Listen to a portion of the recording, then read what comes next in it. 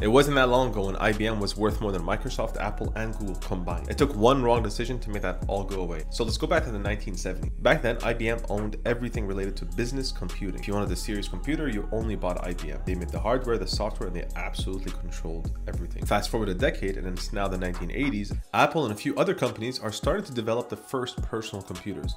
Back then, IBM didn't care. They thought this was way too small, it was going to be way too cheap, and it wasn't worth our time. Only 1 year later, Apple's absolutely crushing it with a personal computer, and they put a team together to build their first personal computer as fast as possible. To do this, they outsourced almost everything. They went to Intel for the processor. For the operating system, they went to a 25-year-old called Bill Gates. And for a lot of the other hardware components, they went and outsourced all of it. Here's the most important part. For the operating system, so the software that came from Bill Gates, made a deal with IBM. He'd license it to them. And here's the key part. He would keep the rights to sell it to anybody else, so it wouldn't be exclusive to IBM. IBM actually agreed to this because of how much of a panic they were in. They also figured the real money was in the hardware and the software wasn't that important. So they launched their IBM PC and it became the standard. Every business wanted one. But here's what IBM didn't expect. Because they used off-the-shelf and outsourced parts for almost everything, other companies like Dell, HP, Compaq, they started making personal computers as well. And every single one of those computers needed an operating system, and they all went to Bill Gates for MS-DOS. Suddenly, IBM was just another customer for Bill Gates. IBM tried to take back control. They even developed their own system called OS2, but by then it was way too late. In 1990, Windows was everywhere. Microsoft controlled the platform, and IBM, they were just another PC maker in a very crowded market. Only 2 years later, in 1993, IBM announces it's made its first loss. The biggest loss any company had reported in corporate history at the time, $8 billion. Meanwhile, Microsoft's market cap surpassed IBM. Today, Microsoft is worth over $3 trillion. IBM, they don't even have a PC division anymore. The real question is, did Microsoft win or did IBM just give it away? If you have other stories you want me to cover, comment below.